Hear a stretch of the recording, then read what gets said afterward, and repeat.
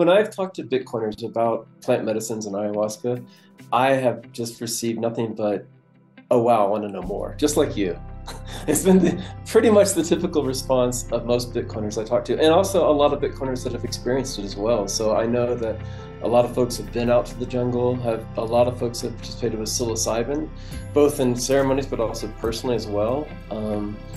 So I think that's very common in the Bitcoin community. And I think because Bitcoin makes you question everything you ever thought about money and then start questioning everything you thought about everything, Yeah. but eventually it gets to this question about, oh, what am I? What is looking outside of my eyeballs, as my friend Chris Douglas says? What is that? What is that looking out? Like, not actually my idea of myself, but what is actually experience in this realm? And how can I find out more about it? And you can do it many different ways. You can do meditation, you can do, yogic practices. There's a lot of ways that you can get to higher consciousness. I would just say that plant medicines offer one of the fastest ways to have a deeper experience. So there's that. Yeah. And like I said, with the right person. So, it's a shortcut in time, but it's not a shortcut in terms of work. Exactly. That the proof of work within it is still the same required. So whether you sit with meditation and you're trying to get over some things or learn something about it, it's going to take a certain amount of time. This will take a shorter period of time, but the intensity of the time may be higher than through meditation, so that you'd actually have to, and I'm not busting on meditation at all. I think it's phenomenal. Yeah. I'm just saying, this is a way that you can, if you're uncomfortable with yourself, then maybe the best thing you do is get really, really intensely uncomfortable with yourself to see what that uncomfortableness is all about. Yes. And then examine that, put awareness towards it, and then shift your way of being because of that. Yeah.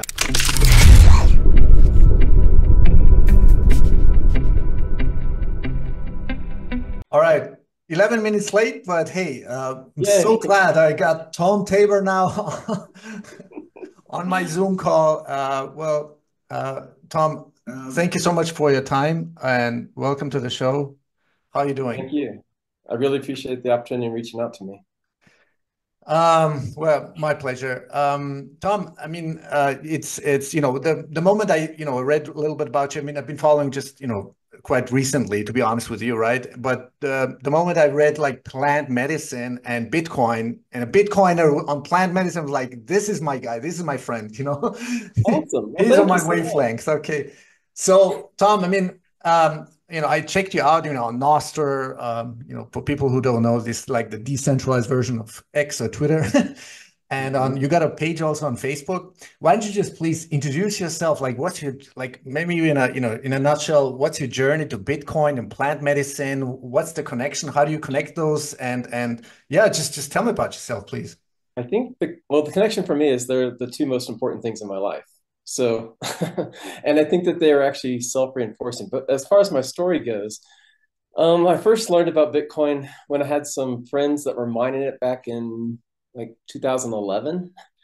And I learned a little bit about it then, but I didn't learn how to buy any. And it was really heartbreaking for me when I saw the price was like $11 of Bitcoin, didn't buy any. And then I felt bad about it for like 10 years and said, I'm too late, I'm too late. And every moment it gets too late, not thinking maybe now's the right time to get in. And it wasn't until I dated a woman about 4 years ago, and she said, Tom, just let go of all that and just look at Bitcoin again and study it. And I was like, okay, and I did. And I got into that. I got into shit coins. I climbed Mount Stupid, as Alex Stanzik calls it, for about 9 months. And then I figured out, oh, Michael Saylor was right.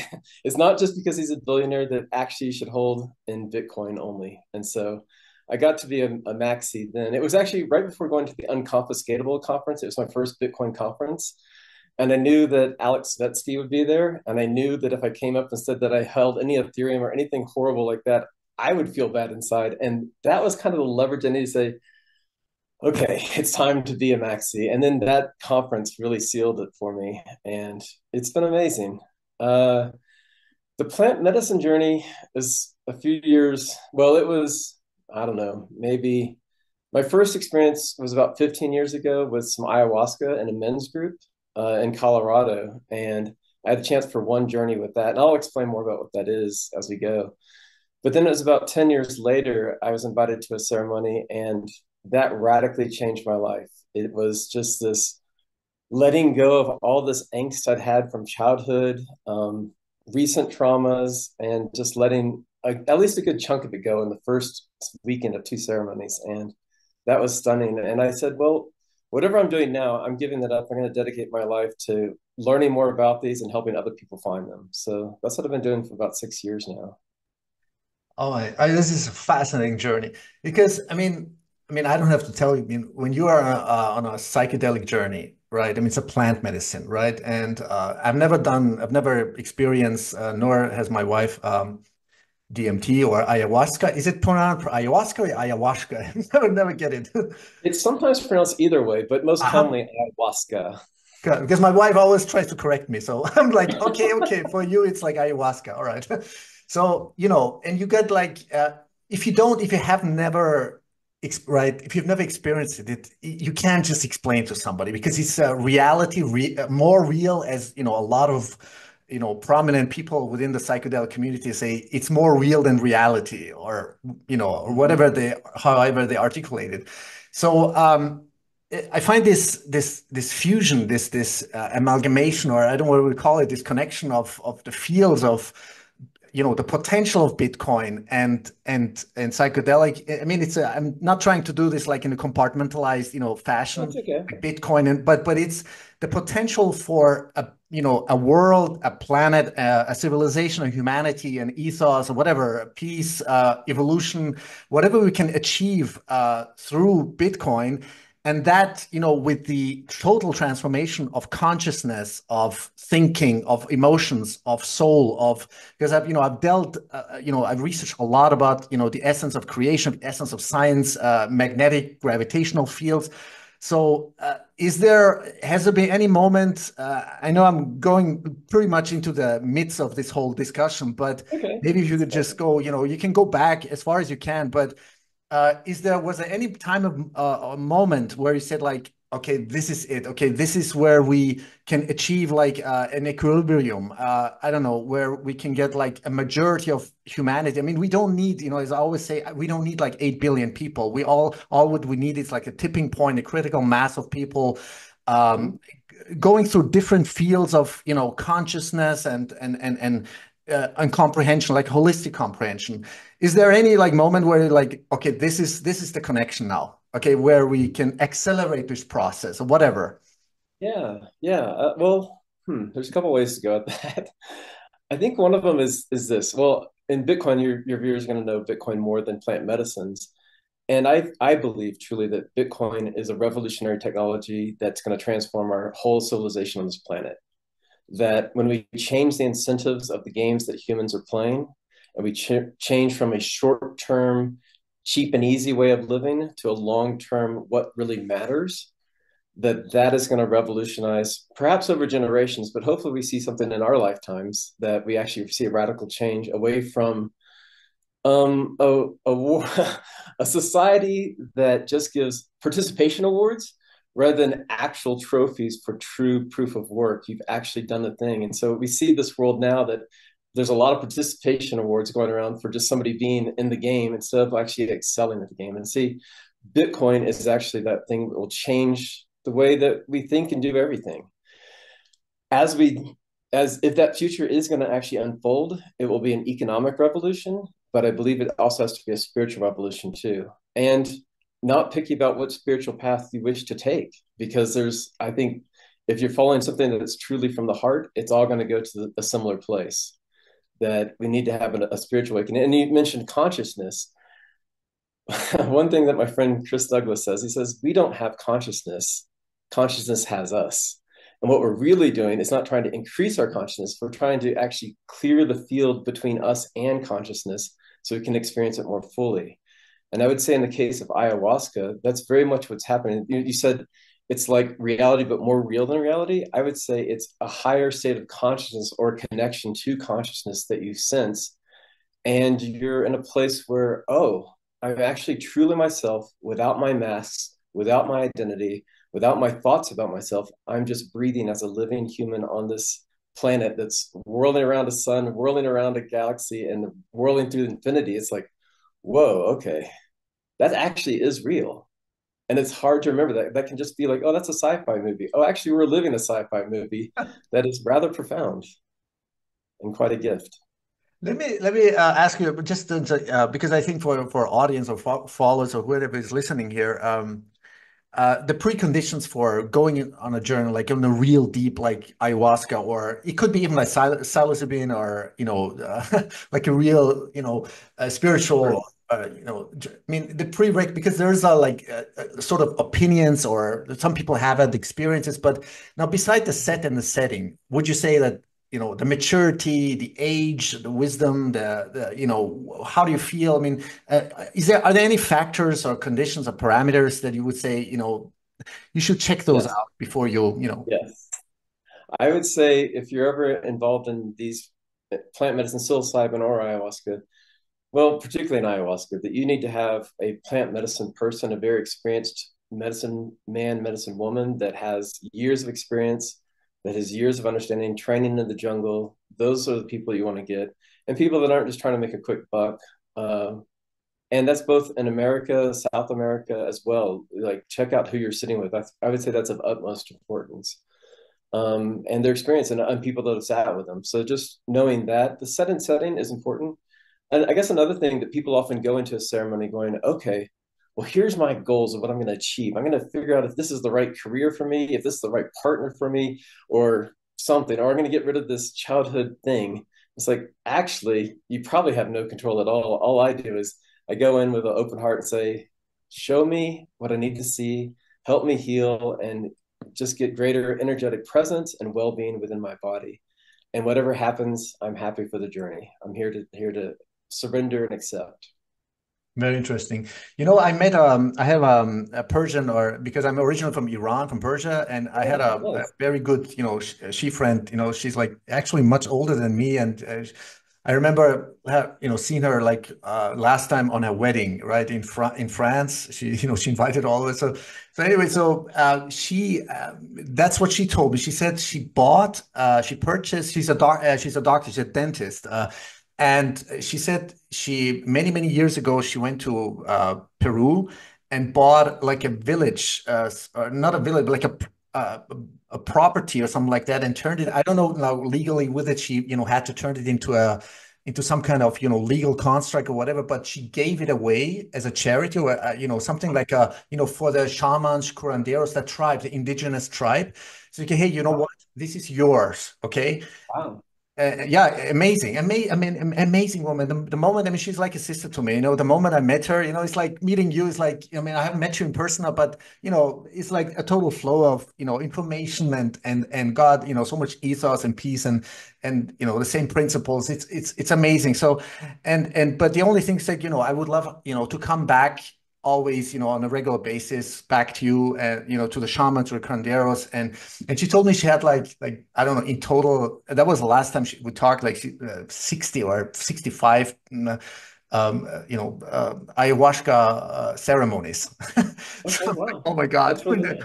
Now, I know that you need to take your time, right? It's not like it's not like a weekend trip. Like you really need to go deep into yourself. You need to take time. Maybe even the best thing I think would be like what, a few weeks, maybe 1 or 2 months. The longer, the better. And is it like each time like deeper, more intense, more, multi-dimensional, or how would you describe that? I think in terms of preparation for ceremony, you can take it very seriously or not so seriously. And I've seen people do both. I've done both as well. Where I've actually spent a long time preparing and having the right diet, and that's what's recommended. There's a specific diet for ayahuasca that is an elimination diet, basically getting to very simple, plain, natural foods, not fried, no fermented things, things like this. And you can take that very seriously, or if in America, Americans are just going to be Americans, and so they'll do what they do. And if you take it more seriously, you typically have a more profound experience. When we go to the jungle, for instance, we're eating the food they serve us, and it's very simple: rice, potatoes, lentil beans, oatmeal that with no sugar, no salt. And when you're there, just the jungle itself is so much more powerful. And we you go pretty deep when you do all the prep, and then taking care of yourself afterwards as well is great. But if you don't, you still have an effect. You still have a great effect. So I don't know. Prepping is good, but it's not mandatory, and uh, you'll have an experience either way. In terms of like the progression of what experiences are like, I would say the early ceremonies are getting at your root traumas or your root things that are causing dis-ease within you, causing that not feeling whole, feeling all the things that the society does to us: anxiety, depression, jealousy, fearfulness, greed, all these lower level human things. It's like, hey, you're doing this. Why? You're having this sensation within your body. Why? Let's get to the root of it. And that's often stored in your body as an energetic configuration. So in the bottom pit of your stomach, you feel something. In your chest, it's really tight. You have trouble speaking for yourself, speaking out. So with these places where you have stuck energy, it's going to go there, and it's going to do work on it. And you may have visuals, you may not. Um, doesn't matter either way. You're surrendering to it, and then all the master plant medicines are typically purgatives. So it can grab that energetic configuration and you can purge that into a bucket as vomit, but it's not like drinking too much beer and puking in a toilet. It's more about this deeper soul like thing that's coming out and it's getting out of your body. You can also purge with tears. You can purge by sitting on the toilet as well, sometimes all three at once. so, Right. so But it's like very individual, right? I mean, because I heard from from a friend of mine, she said that she didn't have to puke, funnily enough. She was in Peru, with deep, ayahuasca, but she didn't have to puke or anything. She didn't have like no physical. It's fascinating. Some people are like, I think most people probably, puke or have diarrhea, whatever, like go to the toilet or, but some people, don't. So it depends, I guess, what's your nutrition like, what's your, physical status like, right? So a lot of factors it, play into this, it can be a right? lot of factors. It can also be the strength of the ayahuasca you're taking as well. Mhm. Mhm. So some folks will actually water it down and it won't be as potent. So there's that potential. Another place that can block it is your pineal gland. So Yeah. that third eye that we have, it can actually become calcified over time through a lifetime of behaviors and diet and that sort of thing. And it may be hard to break through that. So actually decalcifying the pineal gland is like the first step, and that may take some ceremonies without any purging whatsoever. So I think there's a lot of factors that go into it, but every experience is completely different. That's why I say I just surrender to it, because sometimes it may be just a beautiful, glorious visual evening, or it could be a really dark night where you're really going through the stuff. And the dark nights, those are my favorite, the ones that are hard, because you learn the most in them. You're actually getting the most information about what you can change to make your life better. So Wow. and typically, after that purge is when this glorious sort of connection to the universe opens up. It's like removing that thing that's keeping you from that connection to greater consciousness is getting removed so that you can then experience that in a more full and real way.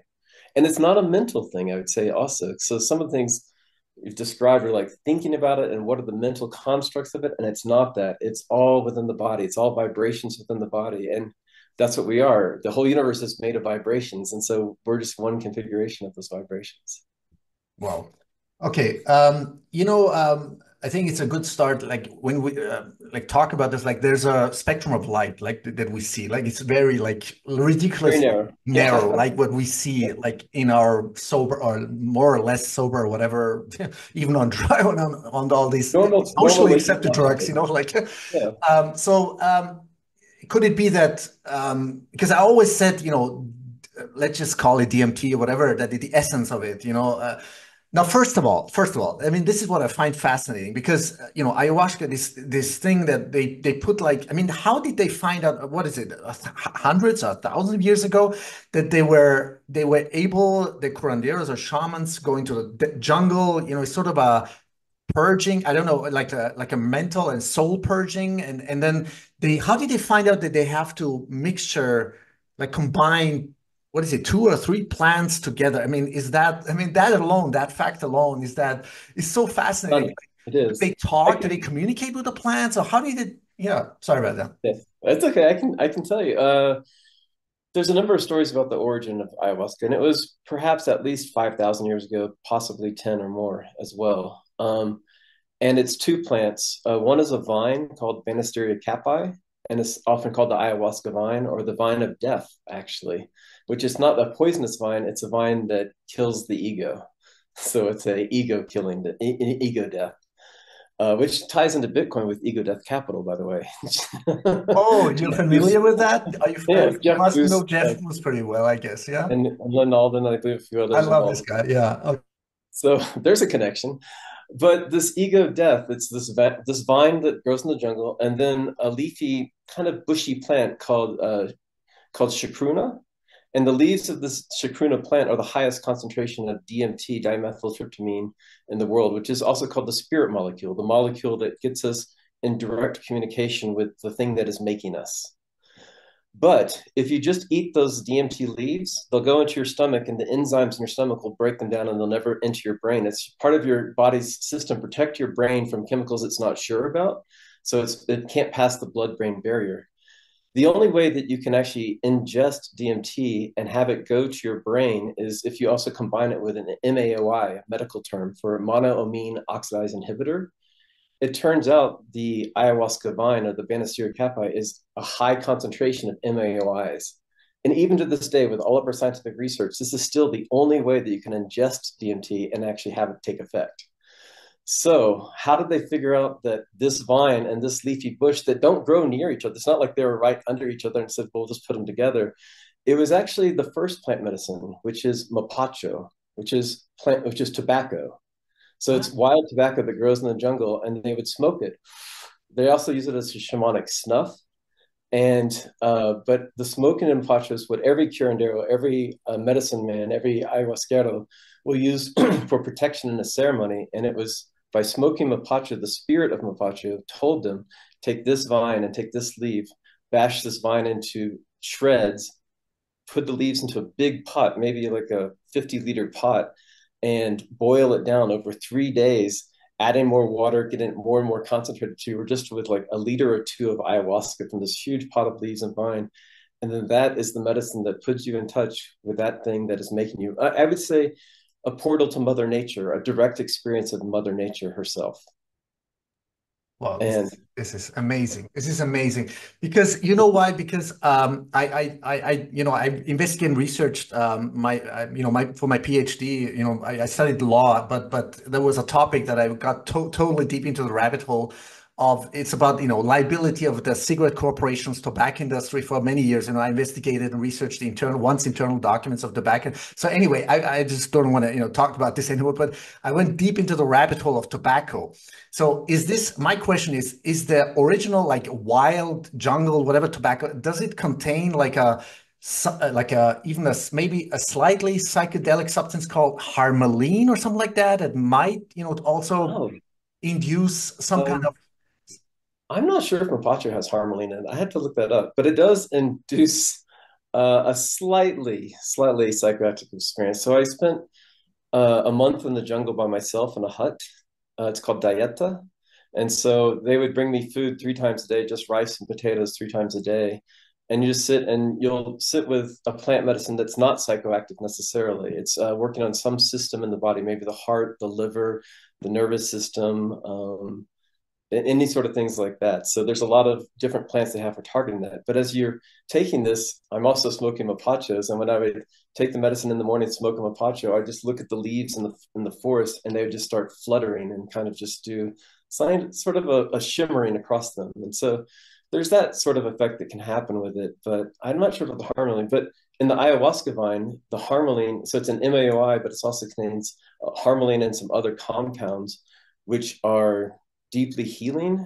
They would say the spirit of ayahuasca is a feminine spirit, an actual spirit in another plane, and that she comes through the harmaline and those other compounds in the vine. That's her way to communicate with us as humans. It's nature directly communicating with humans. This is getting better and better. So, Tom, can you like, I mean, if you want to share your personal or your own whatever on a soul level, I mean, like before and after all those Yeah. years you've been doing this, is there like a transformation you can maybe share with me and our Yeah. audience? Yeah. Thanks for the great questions. Yeah. I think when I came to that first ceremony where it really changed my life, I was going in there pretty feeling mentally unstable, feeling like I needed a psychiatrist or somebody I had to go to kind of sort out what was going on inside of me. I had some misgivings about my behavior, about my unease at the world, my just a lot of negative things coming in that I didn't know where they were coming from. And in that first ceremony, and I also went in as a complete atheist, a life coach, and uh, just kind of coming off some years of some debaucherous lifestyle as well. So I'd come out of that for about 3 years of that. I'd been done 2 years of healing, but it wasn't healed all the way, I guess. I had some things that still need to come through. And so in that first ceremony, I saw a dark entity in my mind or in my space, kind of down and to the right of me, behind me. And a little bit it came out through a purge that night, but I was like, I talked to people running. I said, what is that? What is going on? I said, well, that's normal, and maybe more tonight. And the second night, it was this profound experience where this huge, energetic alligator. It felt like a black alligator. I just puked it like a 3 foot alligator into the bucket. I just visually saw it come out of me, and it was this what I now know is like sex demons. And it was something that had been implanted as an early child, seeing a porno magazine when I was like 11 years old or something. And it just kind of infiltrated into me and it had been there for a long, long time. And I'd acted on it in some ways in my life. And I was ready to be done with it. And it came out. And I was like, holy shit, get the fuck away from me. I don't know if I can cuss on anything, but I apologize. Oh, please, Like, authentic. Oh my okay, God. that's what it was like. I pushed the button. I said, "Get the f away from me," because I couldn't believe it. And then for the first time, I could breathe as I could breathe as a child again. So when I took in air, I could take it in fully into my lungs. From that point, I was giddy for about 2 months, just because I felt this new sense of freedom that I had never experienced. And I went on to, get involved with ayahuasca, have many, many more ceremonies, purge many, many more times. And what I found is that the best parts of me remained, and those parts of me that didn't serve me well or didn't serve others, those are the things that I kept getting shown, but it wasn't fixing them for me. It was pulling that energetic configuration out and said, okay, now if you want to live from this place, you've got to keep them out. And the only way to keep those out are with your actions and your behaviors. So your behaviors, not just your actions outside the world, but your behaviors within the skull here too. So how are you living your life? Are you living your life as a fantasy and you're just a player in a video game? Or are you actually experiencing the true life that's around us? Are we breaking that barrier between the thoughts about life and actually living life? So, and so from that place forward, I've been to the jungle many times. I've done 2 month-long dietas. I've sat with a number of curanderos and had many, many profound experiences. I'm a much calmer person now, less anxious, kinder, gentler. I live my life without agenda as best as I can. I always am watching that behavior. Like, are we trying to seek advantage here? Let's not do that. Let's actually just be authentic and everything, whether that's kind and friendly or not. Or maybe I'm really down and depressed some days. So be it. Go through it. Live life. This is our once in a lifetime, our only chance to live life. Let's do it as best as we can. Oh, thank you for sharing this, Tom. Yeah. Yeah, thank you because it's a very intimate thing I think to talk about, but because it's on a on a very higher, much higher level or deeper level. Let me ask you before I forget that question because I've read a lot and seen maybe documentaries or report testimonies of this and that, but I want to ask you like, is it true that a lot of people, not many, but not all of them, but a lot of people went, on those kind of, ayahuasca journeys and they came back and that's some like even up to life-threatening, I would call them life-threatening diseases, whether it be tumor, cancer, or anything, any kind of, Oh yeah. these For sure. balances. Have you like had like personal encounters or observations with people who would say like, "Hey, Yeah. wow, it's like reverse everything."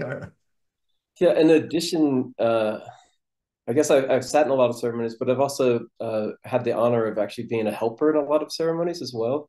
And so I can actually be the person that's as things are going on and the medicine man is doing the ceremony. I can help somebody if they have difficulties, they need help going to the bathroom, something like that. And in one ceremony, we had a woman who had stage 4 cancer, and she was there with her husband. She was in her late 50s, and and and she was hoping that maybe ayahuasca would help her with it. I didn't really think that it would, but I knew that it would help her see something on the other side. So as she transitions out of this physical body into what's beyond, that she'd have some semblance of what it was and be less afraid in that and have more knowledge. And so she said, I think twice, and then she did pass away maybe 6 months later. But her husband reported, says, for me, it was the greatest gift because we got closer and I came to peace with her passing before she passed. So it was a big deal for that. So will it, I don't want to say there's any medical benefits, Mhm. but if you have radical shifts in your way that you're living life, that those can lead to medical benefits. So, you know, Yeah, I was imagining, I mean, like when have this, amazingly, real, curanderos like shamans who might, combine this with other, I mean, they have a vast knowledge, right, about plants and their effects. Like if you combine them, maybe, but I don't know, I'm just speculating could be maybe an avenue, for a truly so-called alternative, the true, origin of healing, and not this, artificially created, Rockefeller allopathic, yes, yes, this pharmaceutical, healthcare I system. mean, Yeah. satanic shit that is going on. So, Yeah, I guess in that vein, I have another really dear friend, and he's has a number of medical issues he's trying to help through plant medicines, and ayahuasca is one of them, but many other things. And he's trying to be the first person to cure type 1 diabetes within himself, and it's nice. been a long path, that's just one of a number of things. So he's really trying to set himself as an example to really change. And my gosh, I hope he succeeds because I want to be the friend to the end of my life. So, yeah. Jesus. Right now I'm thinking, hey, we should, I mean, hopefully, we get a time because, we have a daughter. She's like 3.5 years old. It's like totally different. When you have a child, everything changes, everything. But it's Sure. such a beautiful experience, of course, and most, humbling and experience but hopefully, when we have the right time, to get together or go on this journey. But I guess, we have to wait until, we have the right site set and setting and the time and the free space. Now I'm trying here now to cross the bridge or transition to not to Well, let's necessarily do. to Bitcoin, but have you like had like you must have like going through all these to these conferences or meeting people whatever who deep are also like you and me deep into Bitcoin like is there any like I mean, are there people like that are blocking it or, these kind of conversations or have you met people that are like totally open-minded? It's like, hey, maybe even influential people, who could truly, uh, create maybe the infrastructure to accelerate, or what do you call it? Like facilitate for people to go into this journey if they are ready, if they're mature, ripe in the set and setting and, and maybe converge on I don't know, I'm going out of words, but do you know what I'm saying? Like, I think I do. I can yeah, I can okay, go address ahead. it. I may not hit it exactly, but let's see. When I've talked to Bitcoiners about plant medicines and ayahuasca, I have just received nothing but, "Oh wow, I want to know more." Just like you.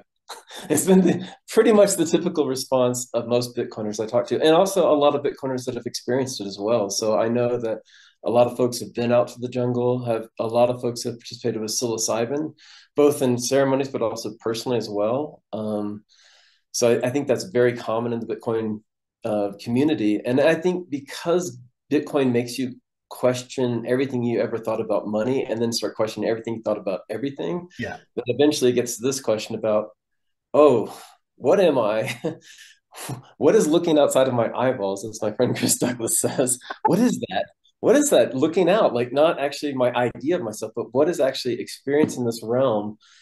And how can I find out more about it? And you can do it many different ways. You can do meditation. You can do, yogic practices. There's a lot of ways that you can get to higher consciousness. I would just say that plant medicines offer one of the fastest ways to have a deeper experience. Yeah, So there's that. yeah. And like I said, with the right person. So, vet the people Exactly. you Yeah. sit with. Yeah.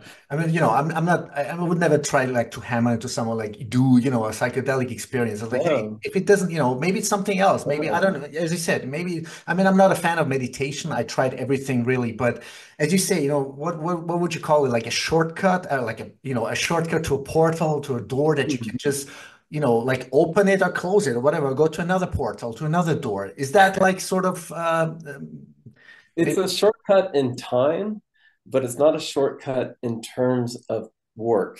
exactly. Yeah. That the Thank you. proof of work within it is still the same required. So whether you sit with meditation and you're trying to get over some things or learn something about it, it's going to take a certain amount of time.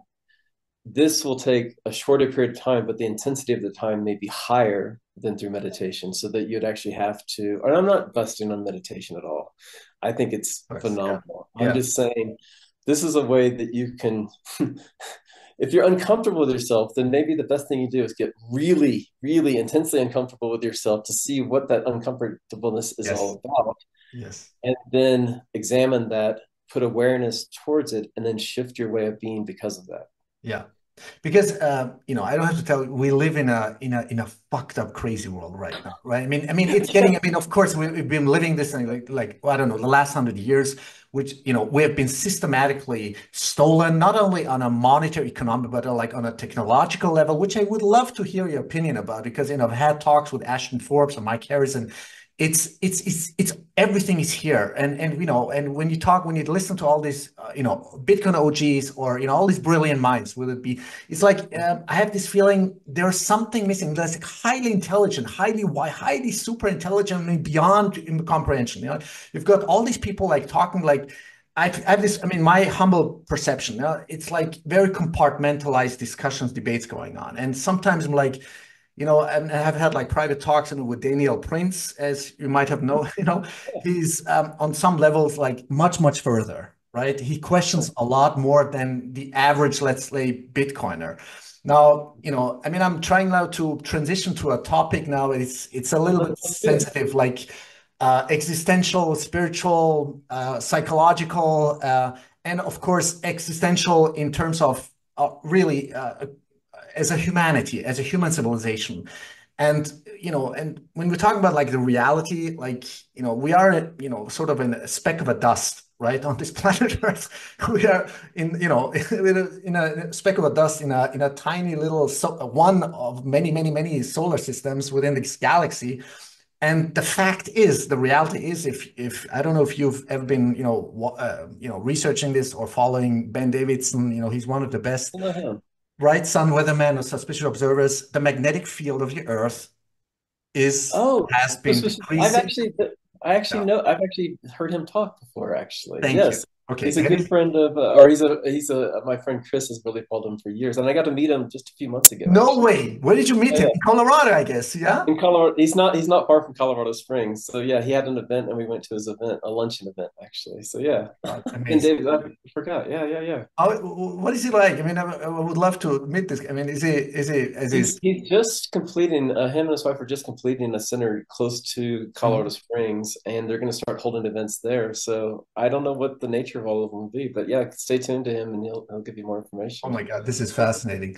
So anyway, Yeah. so I also talked about, because I also talked with, I don't know whether you're familiar with Dave Collum. He's not a Uh-huh. Bitcoiner, but you probably heard him in different podcasts, even on Market Okay. Bent, or he's like a super brain. I think he's a chemical professor, like chemistry professor, but he's like Okay. a vast knowledge of, whether it be, finance, geopolitics, macroeconomics. He goes into different rabbit holes, sacrosanct taboos, but so I think, I mean, I don't want to blow my own horn, but but I partially, at least, I think I had planted a seed into his brain, into his heart and soul, and now I think it's come to fruition, and he's taking it seriously now. This topic, Good. the magnetic pole shift, the exponential. I don't know. I don't want to call it exponential, but if you have like I think it's 5% per decade reduction of the magnetic field, that's sort of a protective layer which protects us from all kinds of, solar radiation, cosmic rays, everything.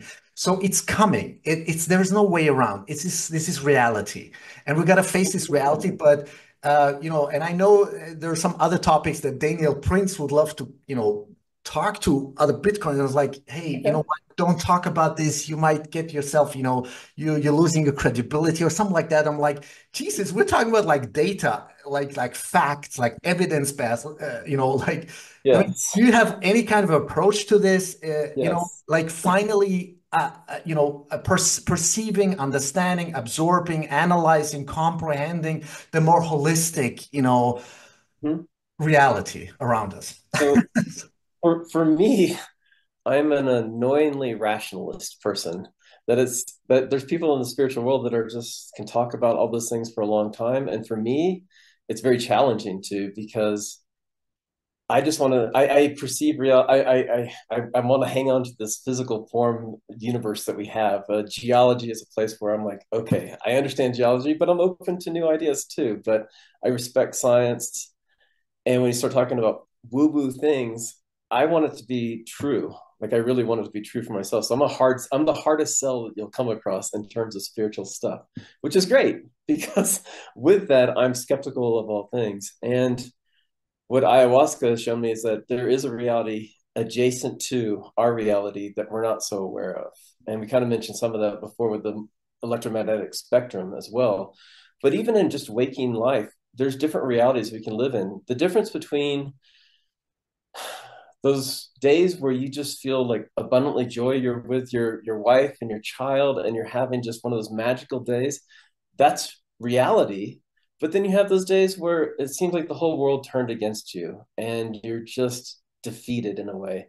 And that's yet a different reality. You say, well, that's just how I feel inside. But actually, how you feel inside is generating your actual reality. Because in those darker times, those are the times when it's like, this is what I'm actually experiencing. So knowing that there's a wide variety, and we'll see it on our city streets, the people that are living homelessly, they're living a very different reality than us folks living in houses, and it's really, really sad. And how can we actually change that so that nobody in our society lives that reality? And I think that path is Bitcoin, because the reason for that devastation is our whole fiat system. What radically changed, like how's this clown world really risen so powerfully and so strong? We can look back to 1971, and as Bitcoiners, we know that's when the dollar was temporarily removed from the gold standard 54 years ago. Exactly. And it has only accelerated, and it's moving closer and closer to the hyperinflation of the US dollar because there's nothing they can do except print more. It's a matter of how fast they print it and for what reasons and what cover they give themselves to print more. So is it COVID? Is it the Ukrainian war? Is it the new war or new three wars they're dreaming up right now that are all going to be, these are the reasons we have to print more money. So Bitcoin re-incentivizes the world to be more honest, to be more fair, to be more abundant for all. Some will be more abundant than others, but all boats will be lifted through Bitcoin, a Bitcoin standard economy. And if that's not a spiritual awakening, I don't know what is, because changing the face of humanity on Earth also changes Earth itself as well. And as we do that, if we're just going to go out and buy Lambos with Bitcoin and we're just going to live a life of Vegas and cocaine and women and all this stuff, then we're not getting there. If we're actually going to go introspective and look at ourselves and see exactly what is going on within us and who we are, and with abundance, we have free time. What are you going to do with your free time? Are you just going to binge Netflix? If you have abundance, you have your place to live, you have all the money you need for the rest of your life, are you just going to be a sloth? Or you can actually do something important in this world. Because if you don't have to make money for a living, then what you have to do is your highest purpose, your Exactly. highest good. Your You call, have your to use your mission. talent in the best Right. ways you can. And if you're still blocked by trauma within you, things within you that keep you from being your best self, then you'll need some path to get over that. And I think plant medicines in their many different forms can be one way of doing that. Okay. Wow. We're getting there. We're getting there, Tom. We're Okay. getting Now, before we wrap up, we have to get there. We have to get there. I think we there. get Okay. there. Now, the reason because you mentioned Ego, Death, Capital, Lynn Alden, and Jeff Booth. We talked about Jeff Booth. I'm a huge fan of Jeff Booth, of course, because I think he's trying really hard to explain to people. I'm just paraphrasing, really. I think what he's also trying to say, get out of the system, like like think in Bitcoin. In terms also of Right. right in whatever unit of account or think Bitcoin, right? Not in fiat and the potential, like all the businesses or any projects you do, think like right from outside and look at it from outside. And I think what he's also trying between the lines, I'm just trying to interpret right now, is that, and I've had a lot of conversations, discussions on this show and on everywhere privately, like people have a really hard time, Tom, right? Imagining, let alone comprehending not only what has been stolen from us individually and collectively as humanity within, let's just stick in the last 100 years, right? Yeah. Hmm. Oh my God, and considering and understanding for the first time, oh my God, we have these technologies out there. It's not some fucking sci-fi or conspiracy theory, which by the term has been coined and defined and, established by FBI and CIA after the JFK assassination and stuff, just to, debunk you and discredit you. But Yeah. it's like people have a really hard time imagining, oh my God, this is the life, this is the existence, this is the civilization we could have right now, today, yesterday, right? Would it be, any kind of a technology? Would it be energy, healing, propulsion, extending your life, or traveling to space? Literally, screw Elon Musk. I mean, he's a military contractor, and he knows this stuff. I'm betting he knows this stuff. All these things that Ashton Forms and a lot of people are trying scientifically, technologically, evidence-based to talk about. So this is the path. I think you're trying. I have the sense that you're also the intention of yours is to try to bring people to this point and like, okay, what are you going to do now, right? I mean, What can do now? right? What if Absolutely. we seriously don't have to work anymore? This is the future. We could have Well, we right. don't have to work. It's the difference between having optionality. So abundance is optionality. Wealth is optionality. And when you get to do whatever you want with your time, that's the greatest form of wealth you can have. And Bitcoin provides that pathway for that for everyone, actually. It may not look that way, but I believe it truly is.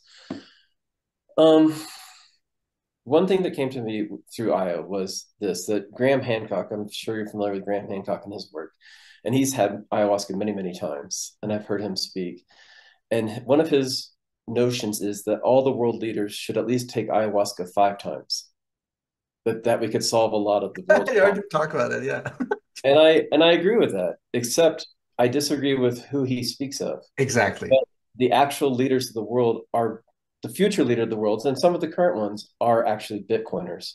So that's why Bitcoin and ayahuasca, or Bitcoin and plant medicines, are so important, because we can do so much when we have greater connection to consciousness and when we have abundance that we can deploy, a capital that we can deploy into the world in a beneficial way. Then it's our obligation to make sure that we deploy that capital in a way that is for the highest good of humanity, and also just happens to be the highest good for the individual, because the incentives are aligned. And so that we'll continue to build a better and better society. That the Renaissance was happened when there was separation of church and state. The new Renaissance we're going into is the separation of state and money. And this Renaissance will be 10 to 100 times fold what the Renaissance was then. Because now we actually have some scary technologies like AI and whatever comes from AI, but those technologies can be for the greatest benefit of both Earth and for humans. And that we can get away from anti-human behavior and start having human flourishing on Earth due to re-incentivizing our entire society. And things something like homesteading, having a wife, a husband, having some kids, this is hugely in the Bitcoin world. Looking after your nutrition, your health, getting sun, Shout out to Stephen Lupka. And yeah, I think we can just create a better world, and we're just at the beginning. We're in the pioneering terms of Bitcoin, and we have a duty as Bitcoiners to figure out what's keeping us from that future and start knocking on those roadblocks to that future as quickly as possible. And we see it accelerating now. We're talking about it in the political realm now. Right. Political candidates talking about it.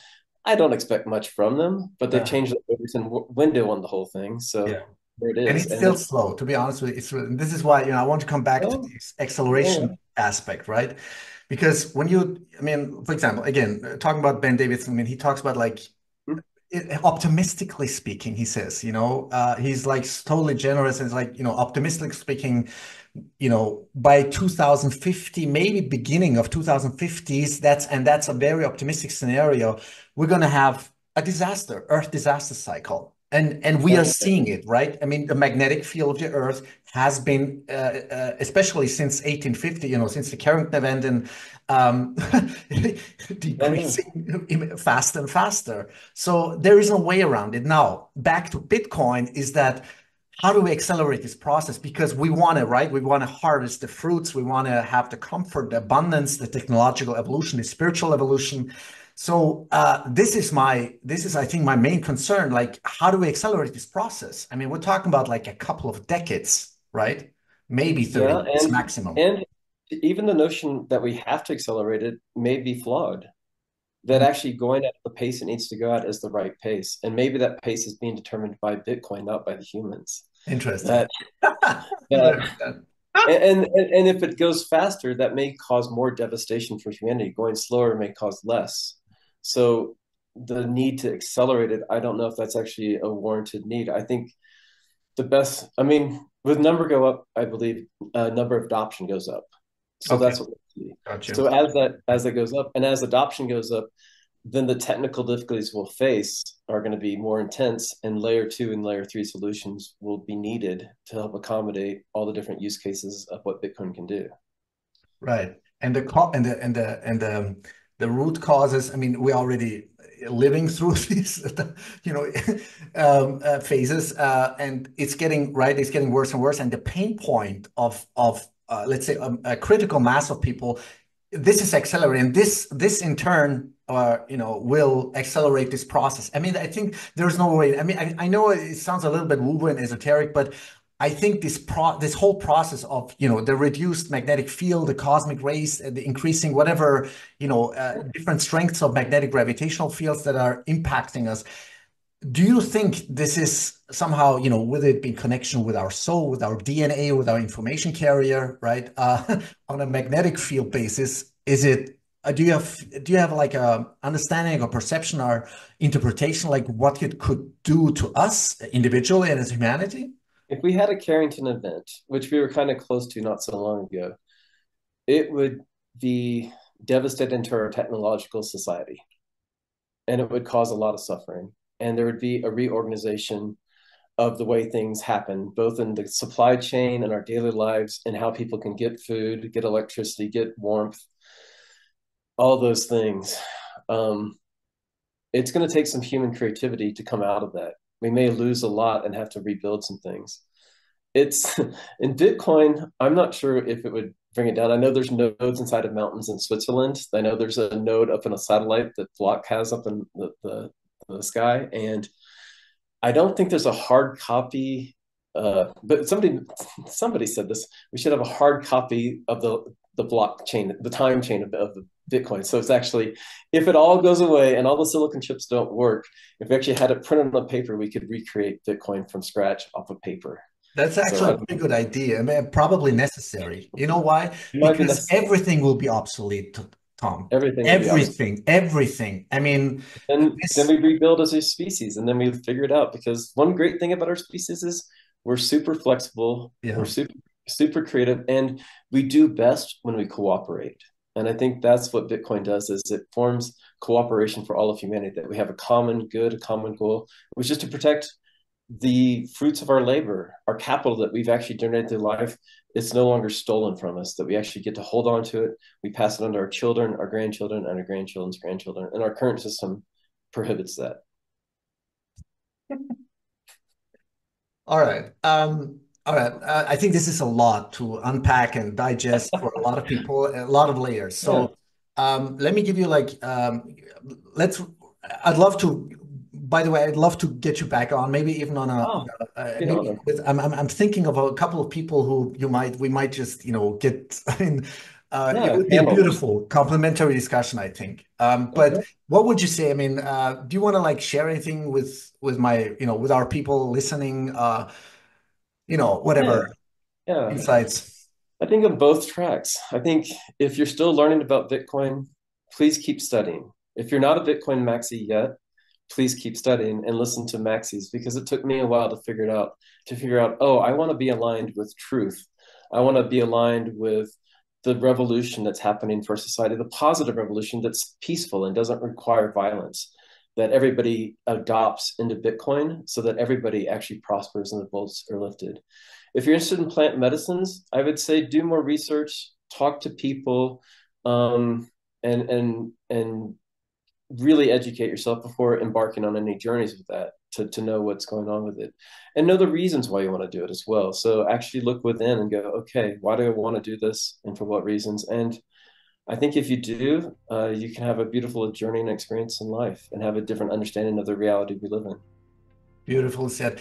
Can people like besides following you, like is there any like I don't know, do you books, newsletters, or I don't know anything? Yeah, we actually have a podcast. I'm in our podcast studio right now, and our podcast is called Wide Awake in Babylon Awesome.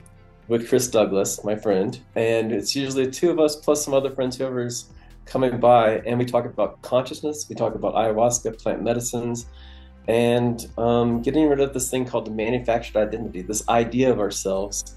And once you get rid of it, then it comes up in a different way. So there's this constant ego death battle of figuring out exactly being who you actually are. So we have 58 episodes, about 2 to 3 hours each. So I'm you gonna can put find us that on in the show notes. Spotify or Yeah, Spotify. definitely. And then on Twitter, I'm Tom Tabor Hodl, HODL. So TOMTABERHODL. And I'm on Nostr, but not as active, but I want to become more active there because Nostr is the future as well. And shout out to Source Node, my friend, who's a big Nostr, and to Ari Burr as well, a good, great, awesome Nostr fellow as well. So yeah, um, those are good places to find us. We have a website that's up called Montaña Sagrada. So we have 100 acres here in Colorado where we have a ceremonial house and we hold like cacao ceremonies once a month, and we have some other ceremonies that go on as well. So. Is it allowed? I mean, is it legal in Colorado? Ayahuasca is not legal, so we hold cacao ceremonies, which is the plant that chocolate comes from, and it's a heart opening plant medicine. So we have a sound bath, sound healing session here, Awesome. and we do Okay. that sort of thing here. Beautiful. And then we take groups to the jungle, to some curanderos we know in the jungle, well, about twice a year for a 10-day experience there. Oh, So, okay. yeah. So you'd have to like make an appointment and book it like in advance, like sometime, or Yeah, how does it work? we're careful about who goes down there with us and Okay. stuff. So you reach out, and if All right. it's not the right thing, we can help point you and maybe some directions to find more information. So, Well, Tom, really appreciate from bottom of my heart, for sharing your, insights and knowledge and wisdom, and hope really to get you back on and maybe, in 6 months or so time. And thank you so much thank again. you. Thank you, Kenyon. This has been a great honor. Appreciate Oh, you. see you Have a soon. good day. Okay, Okay, bye. thanks. Bye.